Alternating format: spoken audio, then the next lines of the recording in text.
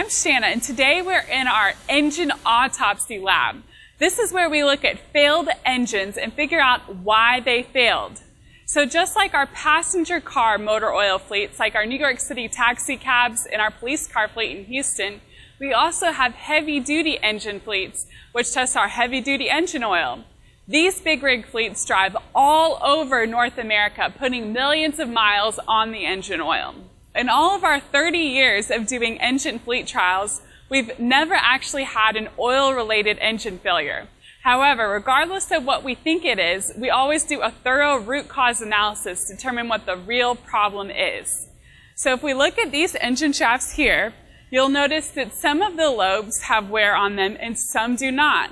So if you look closely at this particular camshaft, you'll see that it has lots of wear on it, but this camshaft lobe barely has any wear. Oil does not have selective lubrication. In other words, it doesn't pick and choose what it wants to protect.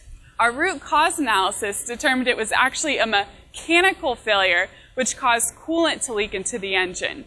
That's why the engine failed. And you guys know as mechanics, this is one of the things you can look for when taking apart a client's engine. So that's all we have today from our fleet trials lab.